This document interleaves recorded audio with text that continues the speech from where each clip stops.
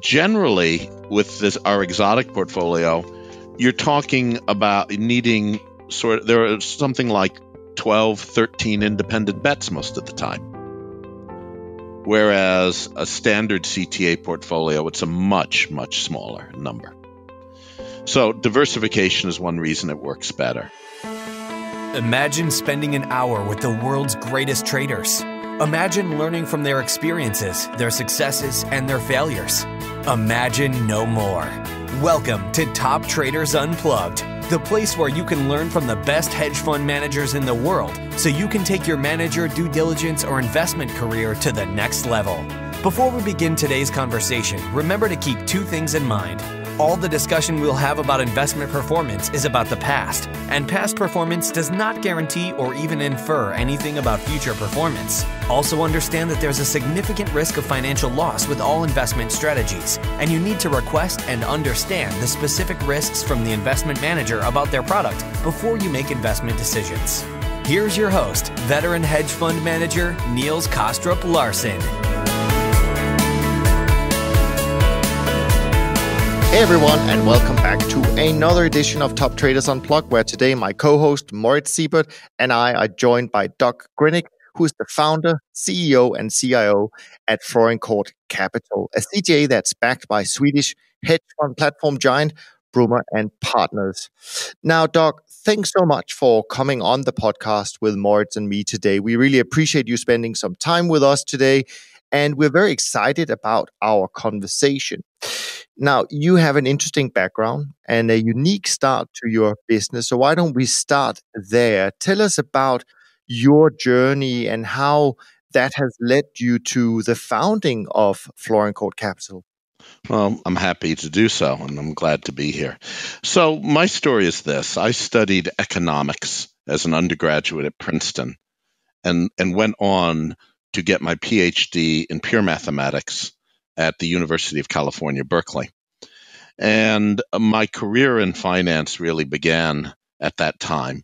I worked at BARRA in Berkeley, California, with a number of people who have gone on to great things, Ron Kahn, Peter Muller. And I was doing work as a quant in the equity space. After that, I went to Goldman Sachs. Fisher Black hired me, and I went first into fixed income research, and then I went on the bond arbitrage desk at Goldman Sachs in New York. So I had a grounding in quantitatively oriented discretionary trading in fixed income and in macro. And I was in that job a number of years, and then went on to Greenwich Capital, where I first ran the proprietary trading desk. I should say one of the two proprietary trading desks, and then went on to run mortgage trading and derivatives and a number of other things at the firm. So my background really is in fixed income quant and macro. And I have a pretty good grounding in discretionary trading from all of this. But I've been moving in a more systematic direction for a number of years. When I went to Fortress Investments, I went there to do systematic macro with a team of people. And then after Fortress, I came to work at Man Group, where I had been hired to be the head of risk for AHL. And following that, I got additional responsibilities for the portfolio management group. And so it was at AHL where I really dug into the CTA space and deepened my understanding of systematic strategies. Yeah, I mean, that's a fascinating story, actually. And if I can just stay a little bit with it, your transition from discretionary to systematic, I'm curious because I think a lot of people, think about the advantages of one over the other. What has been your experience? What convinced you that maybe the systematic approach was where you wanted to focus your future? Well, systematic trading has a number of advantages over discretionary trading. It forces you to figure out ahead of time what you believe and what you're going to do in a given set of market circumstances. Discretionary traders, in a way, have models. The models are in their head. They have rules. They have ways of looking at the world. And in some cases, you can take that, put it down on paper, test the hypothesis, and refine it. So there's a kind of empirical/scientific process involved with systematic trading that is really quite compelling. You're really forced to state what you believe, why you believe it, and apply that and test it. And then when it comes time to do the actual trading, again, that discipline of following the models, following the process is invaluable. It really is invaluable. In addition, you can apply it to a very large number of markets at the same time. A good discretionary trader really can't look at too many different things and have a decent feel for them. Whereas once you've figured out the approach you're going to take systematically and you've tested it in a variety of places, you can apply it very broadly if appropriate. And so there's a tremendous strength to that process of testing ideas, applying them broadly, and then implementing the whole thing with absolute discipline. Sure. No, I couldn't agree more. Just out of curiosity, at the time when you started or you decided to start your own firm, Florin Court, where does that name stem from? Is that your location or?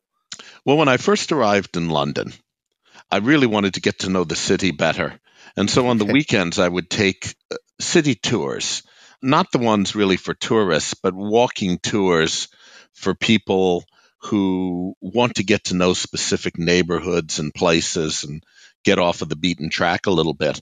And I remember I took a tour of the neighborhood Clerkenwell, which is just a bit north of the city. And I was fascinated by the neighborhood. It's a very, very cool neighborhood. It reminded me a little bit in some respects of downtown New York. Okay. And in Clerkenwell, there's a beautiful square called Charterhouse Square. And a lot of people don't know about it, but it's one of the most atmospheric places in London. Part of the square is a 14th century monastery that's largely intact and has an amazing history. And it's a really interesting place. And on the square, there's this beautiful Art Deco apartment building with a curved facade. And the tour guide mentioned that this is a really special apartment building built in the 1930. And it actually has an indoor swimming pool, which was kind of special then. Sure. And I said to myself, damn, I'd like to live here.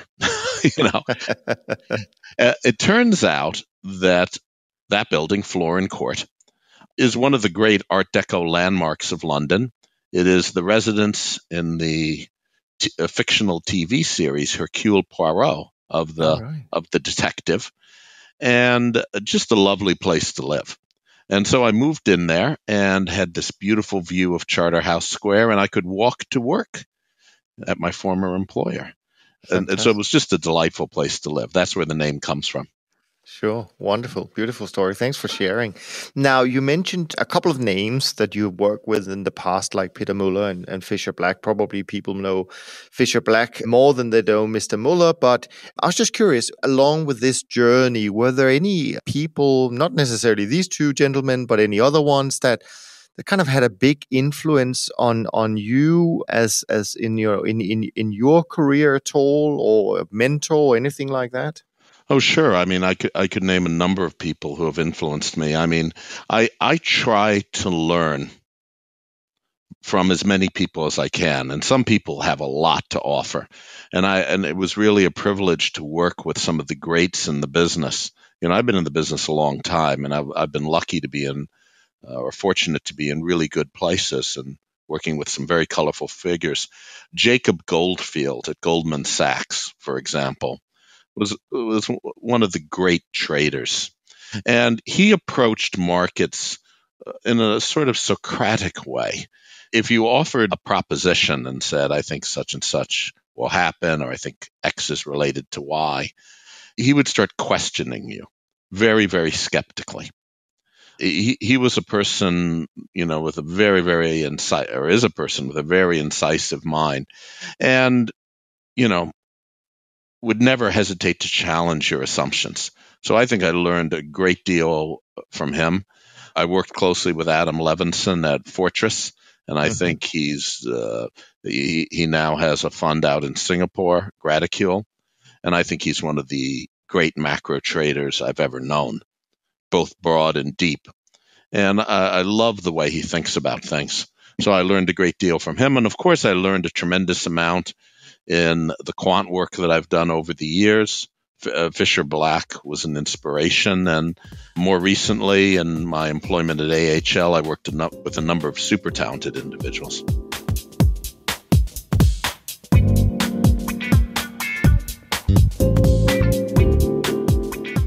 I want to stay with the early days of Florin Court Capital a bit longer and talk about some of the bigger decisions you had to deal with, such as putting the team together and also finding the backing to get started. Can you talk to us a little bit about how that all came about? Sure. So as I mentioned earlier, I spent a number of fantastic years at Greenwich Capital Markets, running a prop trading desk, then running mortgage trading and other businesses there. It was a fantastic firm with man for man about the best trading team I've ever seen. And I loved working there. It was a fantastic place. And one of our key relationships at Greenwich Capital was Brummer and Partners. In particular, we were quite close to the fixed income fund Nectar. And so I would go up, I think it was like summer of 2002 or 2001, and visit Nectar and talk about my macro views and talk about relative value and fixed income and different models we were using and approaches to mortgages and all that stuff. And so I got to know the people at Brummer reasonably well. Now that was 17 years ago. Sure. So after I left AHL in due course, and I was thinking about what I'd like to do, one possibility was having a conversation with Brummer. And so they knew me already. And so I engaged them in a conversation. I talked with others as well. And with Brummer, it's a very easy fit because, Brummer does a first-class business in a first-class way. They're really good people, straightforward to deal with. They've been in the business of building hedge funds for a long time. They know a good team when they see one. And so things developed naturally and very, very nicely. And so, I talked to them about the idea of doing a different kind of CTA, a new kind of CTA with an emphasis on alternative markets, the more exotic markets that most CTAs don't touch. I mean, typical CTAs trade 100 standard developed market futures and FX forwards, that sort of thing. But there are literally hundreds of markets that they don't touch. And to me, that is low-hanging fruit. And so I discussed with Brummer the idea of doing a CTA around markets like that, as well as trading different kinds of models in other markets. So I was very, very pleased when they expressed interest in the enterprise. Sure. Well, having a backing like Brummer clearly, I imagine, make things a lot easier. But you still have to find good people to start off your business. How did you manage to put together such an experienced team from day one? Well, of course, I had worked with a lot of people at AHL, which is a terrific organization, to be sure. But at that particular point in time, there was a management change at AHL, and some people got the jobs they wanted, and some people did not. And there was a little bit of tumult with some people leaving and other people coming. And so a number of the people whom I liked the best actually just became available or were already available just because of the flow in my former organization. And so, I had an opportunity to bring on board Tony Vinitsky, who had already gone to Oxford to get his MBA, right? And Sure. Tony is so important to what we do. I can't overemphasize it because we trade operationally complex markets. Right. I mean, that's our raison d'etre, that, we will trade markets that require work in order to trade. Maybe they're over the counter, maybe there are other complexities involved. And Tony had been the head of investment operations at AHL. And that's what Tony lives for. He loves this stuff. And so I was able to offer him the role of COO and pull him out of Oxford. Completely independently, one of my favorite guys, David Dennison, who's a terrific guy. He was leaving already. He had already left, right? And he had been the head of the FX sector. But what makes David special is he has pretty deep experience in equities. He had worked at Duputron Fund Management back in the day. He was obviously very experienced with momentum trading and CTA stuff.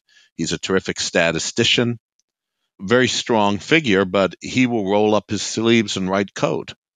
So very, very productive guy, and I thought he would make a wonderful number two, and so he has. And then Matt Stevenson, he had gone off to do other things much earlier, and I thought Matt was such a fabulous product specialist and explains the momentum story and exotic markets and so many other things so well. I thought he would be really terrific to head up our product management and so on. And so I was able to pick up people that would really have been my first choices anyway, because they were already available. Yeah, absolutely. That's great, Doug. Maybe we can stay on those exotic markets for a while. I mean, most listeners may have heard of, say, spot power or steel rebar or some of these smaller commodity markets, but maybe piquing their interest. Could you just give us a brief overview of some of the real exotic markets which you trade? Well, certainly. So if you first look at the power markets, you don't want to just be involved with Felix and Nord Pool, although, most CTAs aren't. But there are the peripheral power markets throughout Europe. There's the US. So there's a lot to do in power. Then there are all the inputs to power, as well as carbon emissions at the other end. So there's a lot of stuff to trade in power. Okay. In addition, you can also create some synthetic assets by looking at combinations of things. You can look at the dark spread. You can look at the spark spread. There's plenty to look at. That's where you're comparing electricity with an input to its production. If you're talking about interest rate swaps, you have more than one point on the curve, typically, in dozens of countries around the world. Okay. So you're talking about Asia, Latin America, Eastern Europe. You can be involved in markets like Turkey. We did extremely well in August from the developing crisis in Turkey, which, has been going on for some time, but accelerated. Then when you're talking about exotic commodities, now an exotic commodity, I want to correct a misimpression that may be out there in the market. You don't go to the Chicago Mercantile Exchange and circle some illiquid thing, right? Or a Chicago Board of Trade, that kind of thing, and circle some illiquid but standard thing, I don't know, lumber or butter or something. That's not interesting. What's more interesting is trading something that's really unrelated. It may even have decent liquidity. Onshore Chinese commodities. Now, again, it requires a lot of work to get access to that. Okay, but Tony and the team have put in the work, and we trade about 36 onshore Chinese commodities at this point. Eggs, glass, steel rebar. There are commodity markets around the world. South African wheat. So, when you're looking at a portfolio that has French electricity, that has credit default swaps, Colombian interest rates, eggs and glass in China, cryptocurrency. We have exposure to both Bitcoin and Ether, and we were probably the first or one of the very, very first CTAs to have that, even before the futures. We try to push the envelope, but push it safely. Again, we want to make sure all the pieces are in place so that there's everything is done properly, from beginning to end. And that takes work. But that's a very large part of what we do. You see, one approach to our business is to keep tweaking your models every 3 months or 6 months or 1 month and just try to keep improving the back test. But it really hasn't been shown that produces better out of sample performance. I'm not convinced. Another approach is to take tried and true models, but keep adding new diversifying markets by doing the operational work required to add them. Okay. And that's the game we're in. So you're using traditional trend following models and you're applying those to those exotic markets. Do you think there's one key reason why trend following works better on those markets? Is it because at the other end of your trade, you may have a commercial as opposed to another hedge fund trading the S&P 500? What are the key differences there in your experience that make those exotic markets easier or better to trade? Well, the first thing where I can argue very safely and soundly is that the portfolio is better diversified. It just is. Right. You can look at a standard CTA portfolio involving 50 to 100 developed markets and look at the returns generated by momentum systems on those markets and ask, how many bets are you making? You would use principal components analysis or another similar method to get at the diversification of that portfolio. You can do the same thing for our portfolio, which has about, approaching 250 macro markets and then cash equities as well, well over 1,000 of those. And when you do that analysis, you see that our the portfolio we have has been historically, 2 to 3 times better diversified. Okay. And there, again, there are different ways to measure it, but I will simply say it is significantly better diversified. For example, you could ask, what are the number of principal components needed to explain 70% of the variance of the returns from the systems on these markets? And generally, with our exotic portfolio, you're talking about needing there are something like 12, 13 independent bets most of the time. Whereas a standard CTA portfolio, it's a much, much smaller number. So diversification is one reason it works better. The second reason is it appears the trends are better. Now, it's easy. The diversification argument is more airtight. It's actually very hard to argue against it. It's just right there. But you can say that historically, say from 2010 to 2017, the post-crisis period.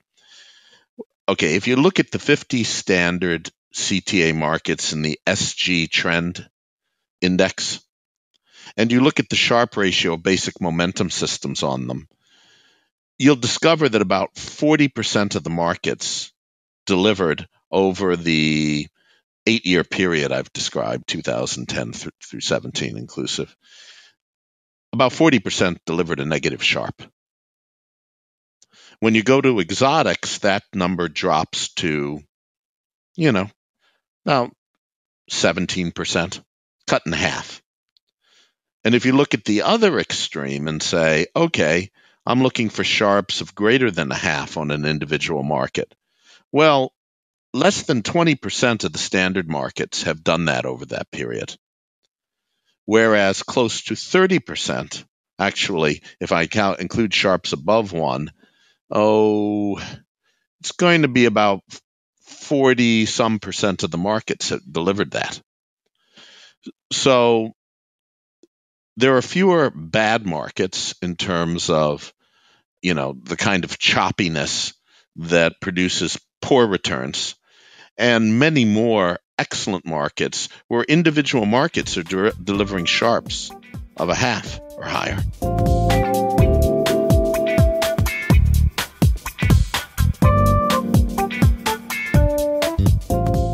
I find that fascinating, Doug. And I was wondering, do you have an explanation or an idea as to why that is? I mean, is it liquidity that just, less liquidity, but then you get bigger trends? I mean, is there anything that suggests or that should suggest that eggs should be trending more than live cattle for that matter? Or could it just be that 2010 to 2017, which we know has been a difficult time for trend followers for sure, it's just an unusual period because of all the intervention? And of course, it goes to argue your case that, yes, maybe there was a lot of intervention, but that also means that a lot of CTAs are depending on, a few liquid sectors. But do you have any thoughts on these things?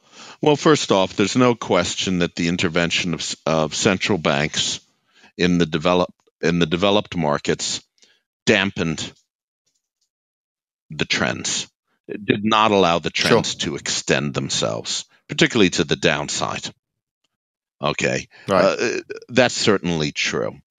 I don't think that the answer is liquidity, because if you bucket markets by liquidity and then look at trend performance in, for example, the developed markets, because there are plenty of illiquid developed markets, I might add, I don't think you see very much in terms of a relationship like a higher Sharpe ratio with lower liquidity. There really isn't a consistent relationship there.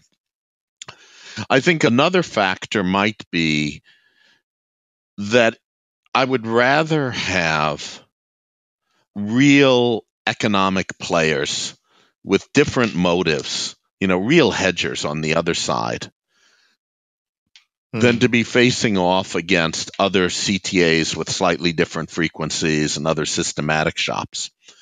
In most of the markets that we trade, systematic players are not a big part of the flow.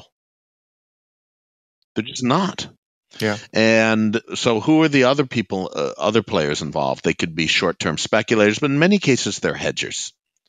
We know, for example, how the utilities in Europe and so on hedge electricity prices as well as their input costs. So I think that's a factor.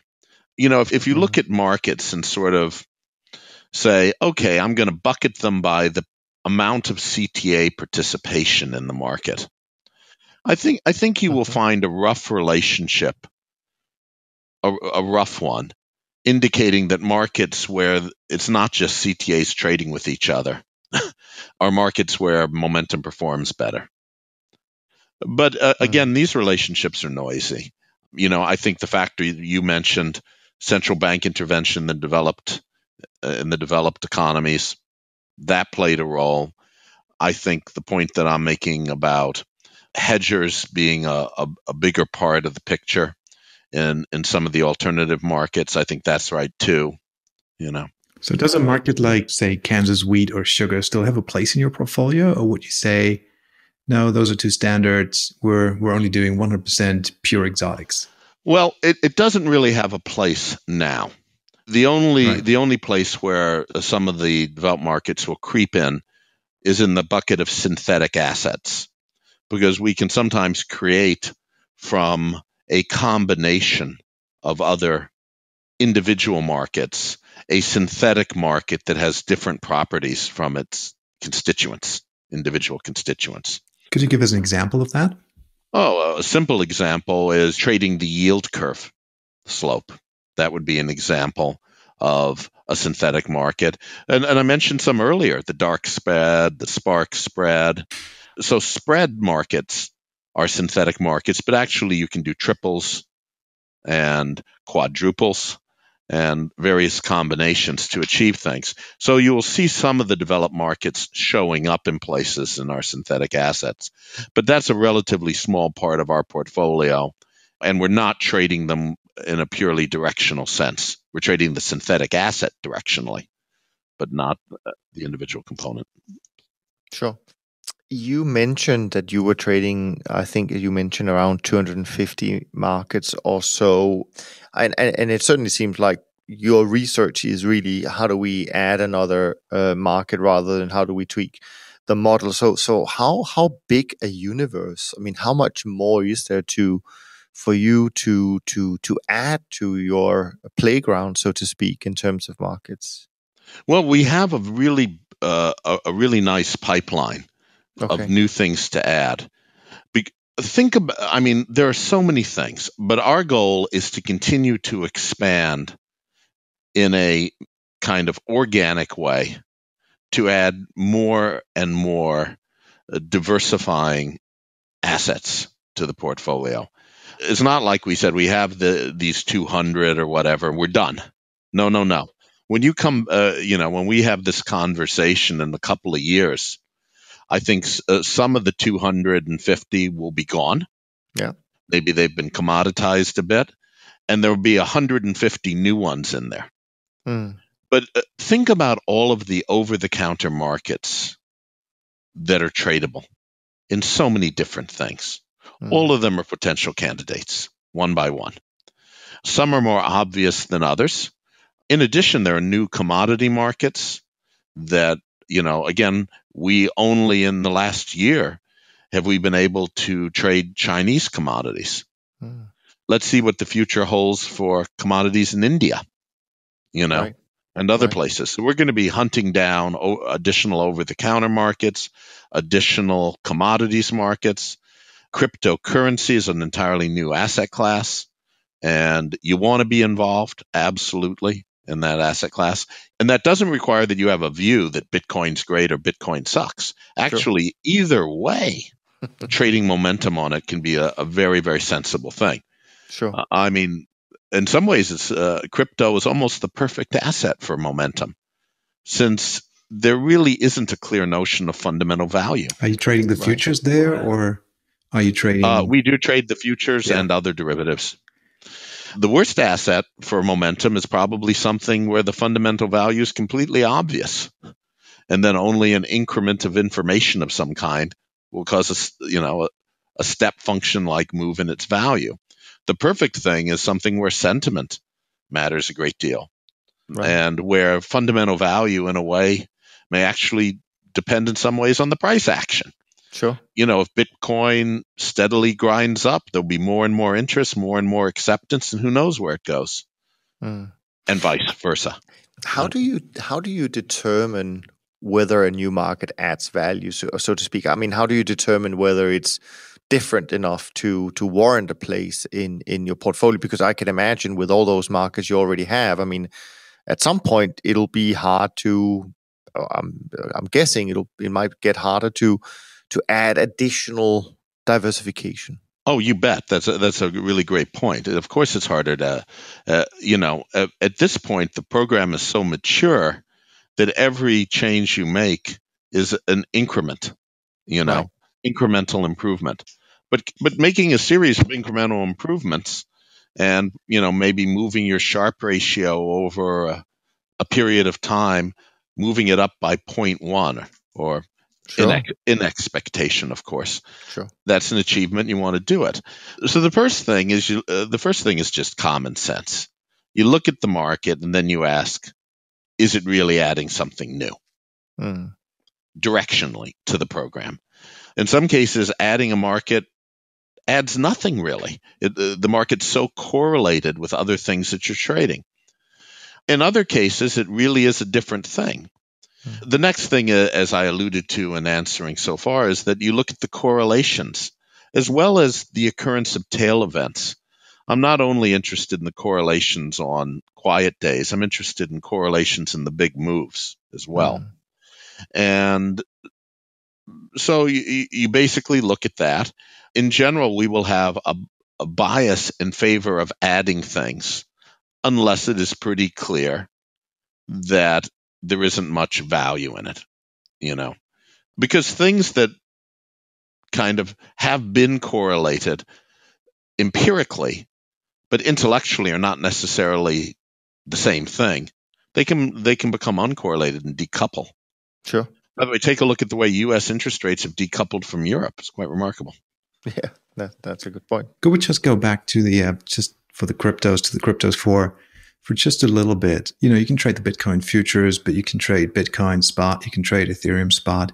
If you trade them spot, how does your custodian handle that? Where do you keep those coins? Precisely for this reason, we did not get involved in spot trading of crypto. Right. But there were other ways to get exposure even before the futures. So only the futures, the Bitcoin futures. Yes. But right now, trading Bitcoin futures is a perfectly acceptable way of trading the main risk factor in crypto. In a sense, all crypto should be measured as a beta, with a beta relative to Bitcoin. Bitcoin is the benchmark for crypto. But Ethereum is an interesting product. Just curiosity, since these markets are so different, can you apply the same trend following model to all of them, or do you have to kind of adapt a little bit to the area or the sector or the type of market you trade? Well, here's where you do the adaptation. First off, you do adapting based on liquidity. You cannot trade at the same frequency in a costly illiquid market than you can in a highly liquid market. Some of our exotic markets are pretty liquid. Some of them are much less liquid. And so the speed of trading will reflect that. Another place where things enter in, where market differences matter, is where you set volatility floors. Any responsibly organized CTA program will do volatility scaling. Sure. Right. We all know what that is. But then the question becomes, what happens when short-term vol drops really low? Do you keep scaling up the position, or do you have some floor or minimum volatility, some barrier, if you will, to prevent leverage from getting too high? And for markets that have a lot of kurtosis, the kurtosis being the fatness of the tail that is not explained by the second moment, by the volatility, you may put the volatility floor higher or have different position limits and risk limits for the sector. Now, what we're doing, because we're trading so many different assets, our risk is divided up very, very well across, a broad spectrum of positions. None of our positions, will have the sort of risk concentration that you would have in a, call it a 50 or 75 market standard CTA program. So, we have these modest amounts of risk in all of these different assets, from Chinese commodities to emerging market interest rates to, electricity. And so, in answer to your question, the models are very similar. Okay. The models are very similar. But by the way, that is also true in standard CTA programs, whether they're trading 50 or 75 markets. They will typically use pretty similar models right across the board with a few adjustments. In the markets, some people throw in some carry, they adjust trading speed, but you don't want to be tweaking models for individual markets. You'll overfit things.